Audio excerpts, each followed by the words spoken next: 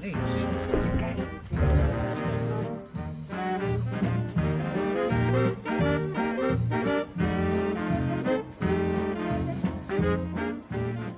Meet the Chicago Historians will return right after these messages. Well, ladies and gentlemen, today is Monday, February the 20th. In about 29 days from now, it will be the first day of spring. And guess what will happen come springtime? Yep, we'll get into all kinds of rainy weather and all kinds of moisture, and therefore you want to make sure that the roof on your house is in real good shape. And you can do that by calling Best Brothers Roofing at area code 630-616-1359. Mike Besh will come out in a shiny, beautiful red pickup truck with ladders on the top and big signs on the doors, Best Brothers Roofing. He'll come out, take a good look at your vehicle and at your roof and make sure that you have a real good roof, that you won't have that drip, drip, drip, drip in your front room, dining room, kitchen, bedroom, bathroom, or wherever. So once again, 29 days from now will be the first of spring, and we want to make sure that your roof is in real good shape, because you know what will happen? If your roof leaks, that means the ceiling in your room will get wet and possibly will collapse. And you don't want double expense. So therefore, call Besh Brothers Roofing, Mike Besh, at area code 630-616-1359. Again, Besh Brothers Roofing, Mike Besh, 630-616-1359. And now, let's get back to Meet the Chicago Historians. And Jack Ryan, it's all yours. Well, that was mighty quick. We're back. We're having a great time, and I can see this is going to be. We probably won't get to our our subject, which is great because we're doing well. We can use that nostalgic stuff maybe next time or something. Yeah, you know? Give us more preparation. But one thing about Abe and Mary and Abe, they sure were a Mutt and Jeff team, weren't they? Yeah, that's what they were very mismatched. Yeah. Yeah. A He Mutt was and Jeff, very like, short. He was very Right, tall. yeah, tall A and little short. bit like yeah. Lincoln and Douglas, you know, the Yeah, right, long and the yeah. short of it, yeah. Even You the know what? personalities were so different. The personalities were so different. Hey, in the Bob, two. she probably voted for Douglas. Well, Douglas, of course, had been her suitor before she yeah. met Had Abraham she? Lincoln. Yeah, right, yeah. Because they knew each other. Of course, they'd served in the legislature together. I mean, their Yeah. careers paralleled each other Yeah. throughout. No. Didn't he support Lincoln quite a bit though when the war came along? Oh, definitely. Yes, very much And so. the famous story, he held Lincoln's hat on the inaugural stand. Douglas is up there. You can see him. He actually held Lincoln's hat while Lincoln. I mean, to think he was the defeated candidate. I'm not going to go there. But he held his hat while he delivered his inaugural address. And the interesting thing is that there was actually a movement on the part of some of the Republican leadership to draft Douglas as their candidate. They wanted Douglas because he'd had some differences with Buchanan, differences with the Democrats over the run-up to the Civil War. And Lincoln was the one who scotched that. He was determined that he was going to be the leader of the Republican Party in the West, and he was not going to have Steve Douglas, who had been this lifelong Democrat.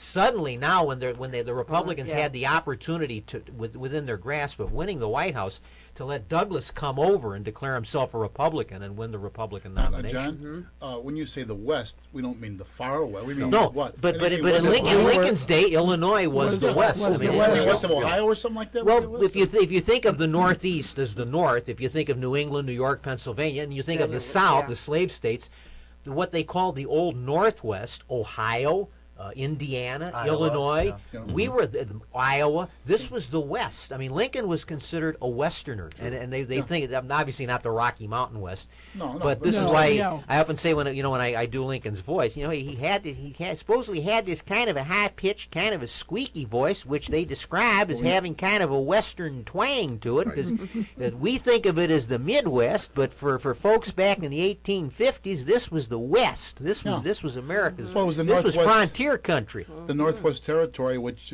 George Rogers Clark basically won us in the Yes. Revolution, was Yeah. Wisconsin, Illinois, Indiana, and Michigan, right? Ohio. The Northwest, Ohio, too? Ohio, Indiana, Illinois.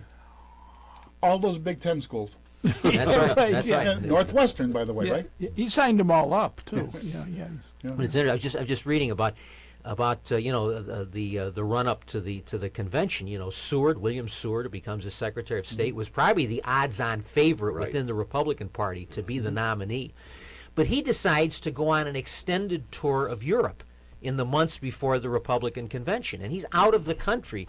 He wanted to kind of develop prestige that he understood foreign affairs and so forth, and as a result, they felt Seward may have lost the nomination because while he was meeting with kings and princes overseas, all these other candidates were doing what needed to be done to mend their political fences back home. And And I think Lincoln's people packed the wigwam. And with the them. wigwam, Yeah, that's yeah, right. Having it here in Chicago was We want Wilkie Yeah. sort of thing. definitely a Oh, benefit. yeah. How? In fact, the Wigwam, How? Are you suggesting that maybe Chicago has a special knack at politics? No, not at all. No. well, did you see, No, what was no, it, no. last week, we were voted the most corrupt? And Yes. Yes. like we didn't know that already. Yeah. I think it was the whole state of Illinois was the most And we're corrupt. proud of it. Someone, The city someone, and the state. There we go. someone sent an email to Don Wade and Roma says, actually, Chicago was number 2, but they rigged the election. There's a great line in one of the Lincoln films where his first election to the legislature and they're announcing the results, and one of Lincoln's friends says, "Yeah, in my district the vote was 212 to 3, and I got some boys out looking for the 3 that voted wrong." Gee. My claim to fame in Chicago is originally from Minnesota. My families think we're very brave to live in Chicago. So that's my Oh, title, yeah. very brave woman. Yeah. Well, sure. So, My mother went to visit. They had cousins, only cousins in the New World, because my grandmother, my maternal grandmother and grandfather, and her sister and her husband came from Austria before the First World War. They settled out in Michigan farm country, in Gladwood and Gaylord, and the others came here. Well, anyway, when my mother went to visit there, the cousins wouldn't believe that she never saw anyone gunned down. oh, yeah. To this I day, never see the they gun, she said. Yeah, it's Yeah. a common thing even if you travel. Like if you go to Europe and you say you're from, I don't say I'm Oh, from Summit, I say Chicago. They Capone. say, oh, bang, bang, bang, Al oh, Capone. Yeah, right yeah. away. It's the Yeah. minute you Yeah. say Chicago, isn't that amazing? For a that while it was connect Michael you? Jordan, but I think Yes. overall Yeah. it's the Yeah. gangster. Yeah. You'll never you know. know. You know. You know, I was doing some research on a fire, and it was in my old neighborhood on Dayton Street, actually. And I don't know if you're talking politics. 2 streets that are side by side, What? Dayton and Fremont. Now they're north side streets. Out south it would be like Greene and Peoria. They were the first Republican presidential candidates. Fremont in 56, yeah. 56, and Dayton was his. Dayton and Hudson? Dayton and Hudson, yeah. Really? No, Dayton and Fremont and Damon. Oh, Dayton. Got Oh, I it. didn't know Dick. By the time Twisted. Lincoln was elected, I think the Republican Party was only 7 years old. When Yeah, Lincoln and it when was Lincoln only the elected, yeah. second They founded presidential. the Whig Party, Lincoln's politics throughout his career had been a Whig. He had been a member of the That's Whig right. Party. Yeah. Right. That's right. Did He'd you wear always one, too? pardon? Did he wear one, too? No, he never wore. No, unlike some of the founders, he didn't wear a wig. But people think of again. It's the misperceptions. People think of Illinois as Lincoln's home state. He was born in Kentucky. Raised in He Indiana. grew up in Indiana. He was 21 years old when he moved to the state of Illinois. Anybody ever seen that New Salem State Park there? Oh, where yeah. they have Oh, that- sure. Oh, that's beautiful. Oh, yeah. Sure. That is such a trip. I remember my wife, Deanna, she got married. She said, well, let's go to Springfield. I said, there's nothing down there. Finally, we went. The kids were both there. What a great thing. You stop at New Salem. Like you said, the tomb, the tomb is there. The guy's actually there. Yeah, Yeah, yeah. yeah. Oh, Oak Ridge Cemetery. The depot where he left is there, Sure. A few weeks back, about, I think maybe the first or second week in January, somebody actually climbed up onto the staircase up on top of Lincoln's tomb, took the sword off of one of the statues. Yeah, stole it. Yeah, they stole the sword. right. Yeah, Yeah. yeah. How sad. Must be a gun control. His guy. body was actually stolen too, or it was plotted to be stolen. They didn't get away Right. with it. They captured yeah. all the kidnappers. Yeah. Yeah. Right, That's right. why now you'd never even get to it. It's under like 10 tons of concrete. It's buried under. So Right, yeah. right. And I must keep reminding you of the Chicago connection. Lincoln visited Chicago many times, and he wasn't here for the convention, I believe, but in 1860. Candidates didn't address conventions. Yeah, he in didn't those address, days. but he came after, and he went to services over at St. James Cathedral, on Wabash there, and Or 18th Street or something? no, it's I think it's Huron. Yeah. Oh, there. Okay. Yeah, there, right. And and that building is still standing, and it's a like Episcopal. He never joined any cathedral. denomination, though. No. He said, No. "I'll join one as soon as if their rule was the golden rule or something. There are too many rules." Yeah. For him. He said that's what he said anyway. Yeah. Presbyterians are proud of the fact that he attended services with his wife, because Mary was Presbyterian, so he did attend church in Presbyterian churches. Church of Scotland, right? And you talk about it's interesting on the morning of April the 14th, Friday, which was Good Friday. It was the best day he said he had perhaps had since the war began. It was the war had been over for about the surrender of Lee to Grant was about 5 days past. And Lincoln said that he was the first day that he really felt the burden of the war had been lifted from him. He got up, he had a breakfast, he was joking with everyone in the White House. He met with Schuyler Colfax, who was the Speaker of the House. It's fascinating. Lincoln, you talk about Nostradamus. He told Schuyler Colfax on that day that he foresaw unlimited possibilities for the United States now that the war was over and the country would be reunited. He said, "I see waves of immigrants coming to our shores from Europe, thousands and thousands of people coming from the teeming throngs of Europe. I see this country growing richer and richer until it will one day become the treasury of the earth." He foresaw the America of the 20th century. He saw us as the richest nation. He called us the treasury of the earth. He meant we'd be the richest nation in the world. And then he took Mary for a carriage ride through Washington. He was talking about, at the end of his second term, what he was going to do. And he talked about going back into the legal profession. And he said he'd open up an office either in Springfield or Chicago. He speculated on the possibility of Chicago. Much detail. That's So he had 4 years ahead of him. He had all the plans of what he was going to do to reunite the country now that the war was over. Because Lincoln's great emphasis was he wanted the country reunited. When he went down to Richmond, when Richmond had fallen, just really weeks earlier, and he had gone to what they call the Confederate White House, which had been Jefferson Davis's headquarters, and he sat at the desk. A Union soldier came up and said, "Mr. President, what do you want us to do with these here Southerners?" And he said, "Let them up easy, son. Yeah. Let them up easy." His whole emphasis was that he wanted the country reunited. He And wanted then, to of course, treat them as nothing ever happened. Right? yeah, that was his ambition. Was Yeah. there's a great line. One of my favorite Lincoln lines is from the Battle of Gettysburg. Meade wins the Battle of Gettysburg. Meade is one of the unsung heroes of the Civil War. He wins the great Battle of Gettysburg, the pivotal battle, and no one knows Meade's name. Most people probably assume that Grant was in command, which Grant was out west. Meade wins this victory, but he doesn't follow it up. He could have probably destroyed Lee's army once and for all, but Meade had won this great victory, and he was slow in pursuing Lee, and he sends a telegram back to the White House saying, "I am driving the enemy from our soil," because Lee was going across back. Yeah. And Lincoln, it was one of the few instances in which Lincoln lost his temper. You never think of Lincoln losing his temper. He had such an even disposition, but he really lost it.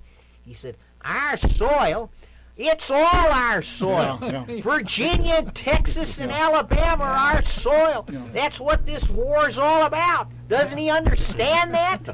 And the whole sad thing of Lincoln's death was the South lost its best friend. Yeah. That's Because it. Yeah, when right. Oh, yeah. Right, When yeah. He Johnson- intended a mild when The Johnson Reconstruction became era would have been president, totally yeah. different, and it might have been the story of our civil rights struggles might have been it different. sure would have, yeah. too. Yeah, Might yeah, have been When, yeah. when Johnson became president, he completely reversed all of Lincoln's decision and wanted the South punished and all That's this right. Oh, sure. stuff and everything like that. And Johnson was a and very the despised more president. radical Republicans yeah. pushed Johnson even further than he would have Thaddeus done. Stevens, yeah. And yet Because he was a Southerner himself, Johnson. Sure, from Johnson Tennessee. had been an indentured servant too.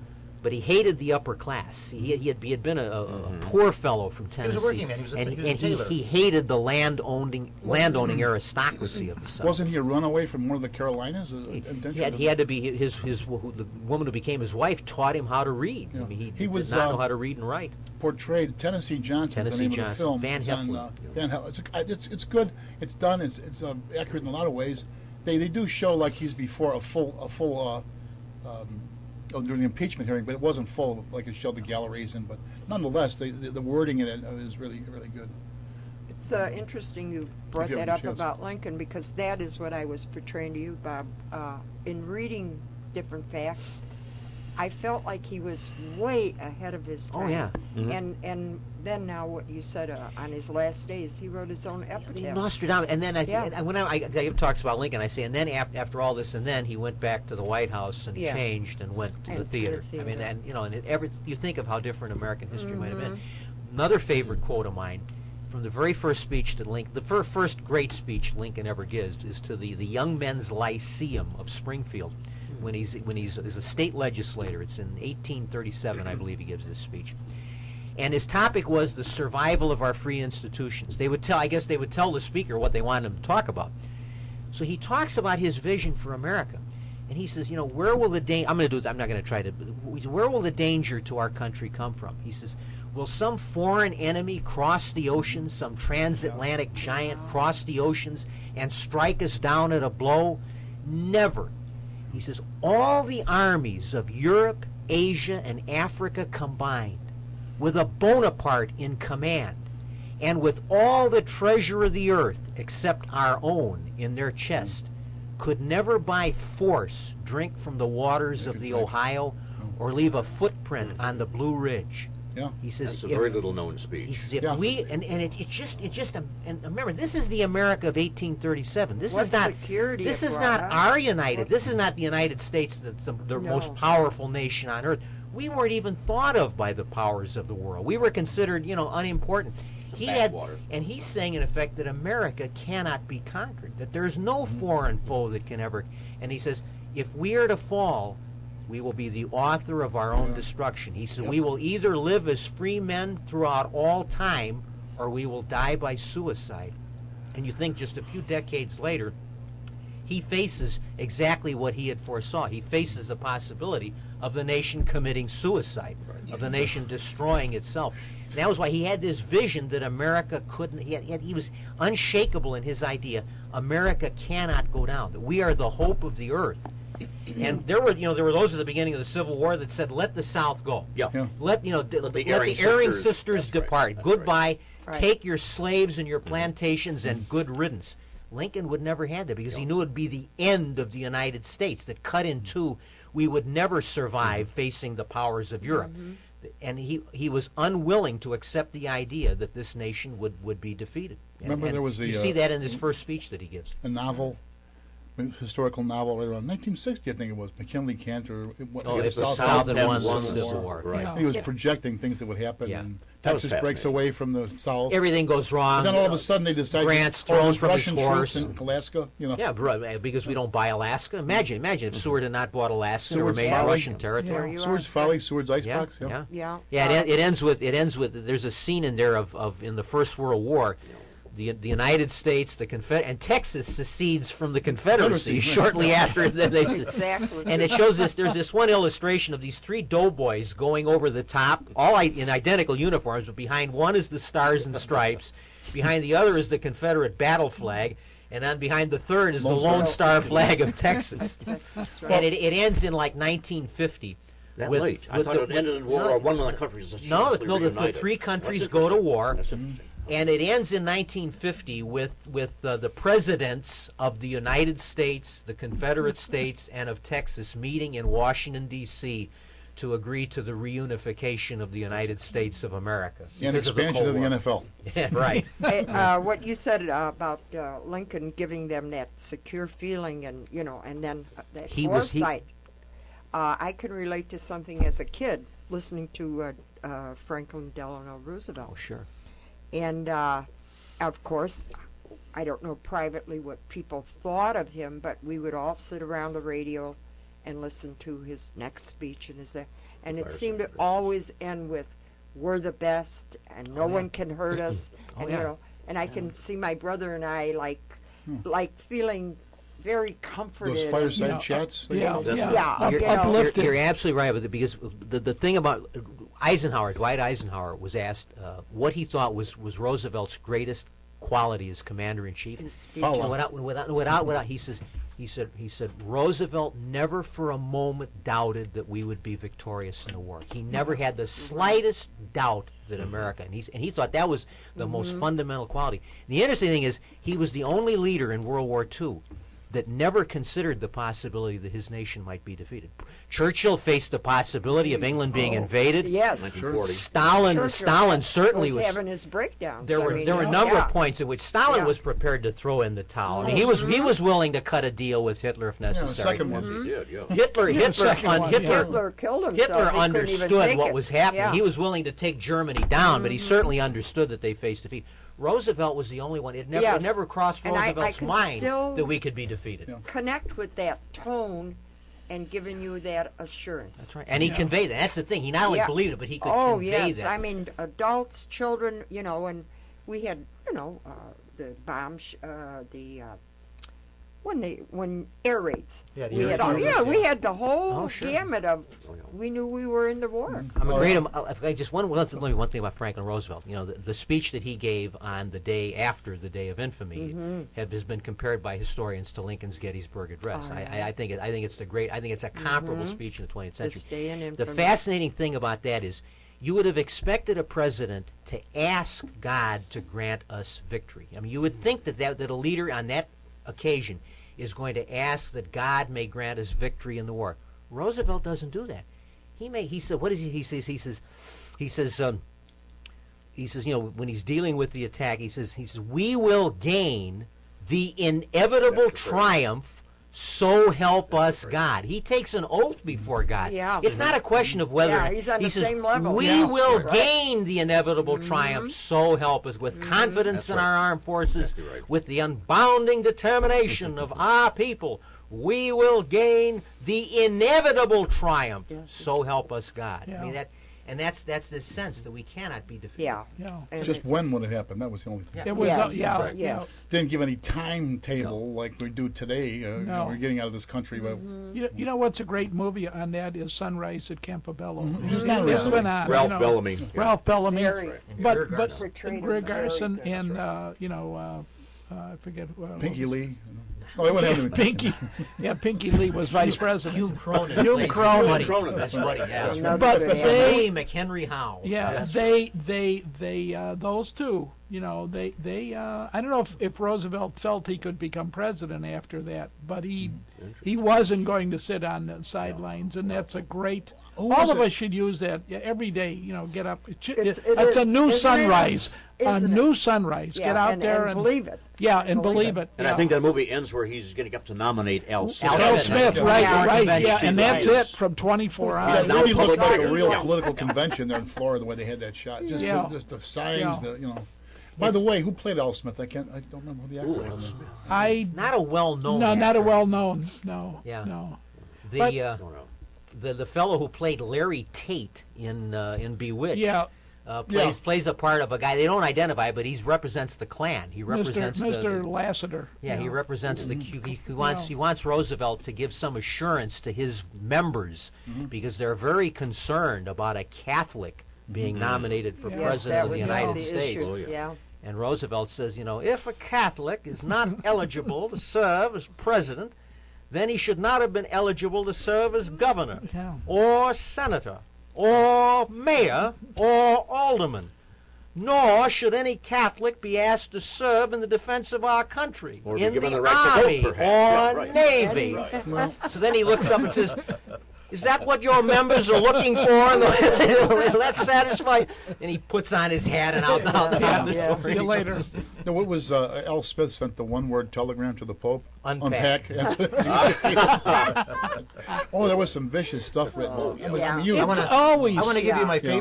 favorite Calvin Coolidge speech, and I don't do a Calvin Coolidge impression because he didn't say too much, and no one knows what he sounded like. Everybody knows he was Silent Cal, right? Because he talked so little. So they were having a state dinner at the White House, and two reporters, one happened to be a lady, one happened to be a man reporter. They both had a bet running that they could get Coolidge to say more than two words together. So this woman followed him around the whole evening, prodding him with questions, and he answered everything yes, no, yes, no. Finally, she said, "Mr. President, I have to let you know, I have this bet going, and it's for a little bit of money that I can get you to say two words together, more than two words together." He said, "You lose." Yep. where was he from, Calvin Coolidge? From Vermont. So he could have sounded a little bit Okay, so like he's in Titus England, Moody, yeah, probably. yeah, Probably, yeah. Buddy had been governor of Howdy, Buck. Massachusetts. Yeah. He'd been governor of Yeah, Massachusetts. He made his name by breaking the Boston police strike. That's Yeah. That one has a right to strike against the Public welfare, anytime, Anytime. any day, That's- any place. Yeah, right. that was what I mean. He was a nondescript, unimportant, Right. but that made him a national. We might need that motto. My Slowly favorite- with our I wonder if there's any protesters, recordings of Coolidge. Yeah, there are. Or There's something. Oh, I'm there, sure there, there sure, are. sure, Yeah, yeah. there's some Right. recordings Famous of his story voice, about yeah. they wanted him to have his picture taken with the Chicago Bears. He meets and he says, I've always liked animal acts. Oh, he had watched a couple of games. And, My favorite Coolidge story is he's standing on the deck of the presidential yacht, and he's got his hand on the railings and he's looking off in the distance, and a couple of his aides, there's people with him on the boat, says, think of the burdens. Imagine, President of the United States. Imagine what must be going through his mind. The whole nation, the problems of the world. Just think what he must be pondering over there. So Coolidge stands for a few more minutes, and then he walks back and he says, been watching that seagull over there. That bird hasn't moved for 10 minutes. Now there again, talk about a mismatched couple, Calvin Coolidge and Grace Coolidge. Grace Coolidge, one of the most beautiful first ladies we've ever had. Right. Very regal, very beautiful woman. They had that striking Grace Coolidge, Calvin Coolidge's wife. I said, woo, woo, woo, woo. Yeah. No, she was very beautiful. And Calvin Coolidge, this little dry, freckle-faced, red-haired, stick-in-the-mud, president of the United States. Yeah, and actually, when the Coolidges had two sons, and the one son, I forget which one it was, John or Calvin, died in the White House. died in the White House. Yeah, he caught blood poisoning from a blister. There were no antibiotics in 1920, Yeah. to deal with this. And he died in the White House. And Lincoln's ghost, the first known recorded time Lincoln's ghost appeared to anybody was to Grace Coolidge in the Yellow Room of the White House, which at the time Lincoln was there was his library. And my feeling on that is he appeared to them because he went through the same thing. He lost a son in the White House. They lost a son in the White Yeah. House. Yeah. And after his son's death, Calvin Coolidge said he made it. He made it kind of presidential law. He says, if any young boy ever, anybody comes up and says he wants to meet the president, he's to be taken right into me. I don't care what I'm in. You bring him in. I want to meet him. Yeah. I didn't know Yeah. Calvin was Is a that right? redhead, freckle face. Yeah, he's Yeah, red-haired no. and freckle-faced You're from talking about the red Vermont. hair. Yeah, actually, he was sworn in on Warren G. Harding's death. Of course, Coolidge was the vice president.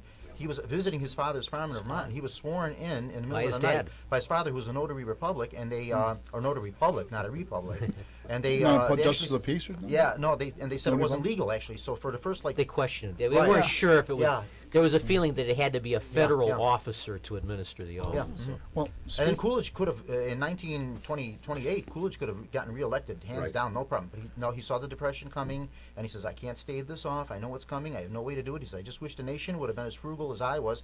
A lot of people don't know this. Calvin Coolidge and Bill Clinton, the only presidents in U.S. history that got the national deficit down to zero. Got it. Mhm. Never happened before. no, we're going to put a plug in for the redheaded ladies since you mentioned the subject. Yeah, right. I do not Thomas choose- Jefferson was a redhead, Yes. Oh, yes. as was Stan Laurel. And it's interesting because his real name was Arthur Stanley Jefferson, so maybe they Oh, were really? related. Yeah. Red- And they were both English. I mean, Yeah. Yeah. Did you ever hear what they were talking to Grace Coolidge one time about when she first got married, and she said, what's your early recollection? She says, Calvin gave me 40 pairs of socks that had to be darned. He never threw anything away. He did not think highly of Herbert Hoover. Hoover. Heber Cool- Herbert? Hoover. That's Harry Von Zell. Yeah. Ladies and gentlemen, the President of the United States, Hubert Heaver. But Coolidge, even though Hoover was his Secretary of Commerce, he used to sarcastically refer to him as Wonder Boy, the Wonder Boy. He did not have a high opinion of him. Oh, it's just because they get elected, they're be friends. But then with that happy note, Herbert, we are going to have a little break here. Time. Well, this time is moving right along, isn't it, folks? Yes.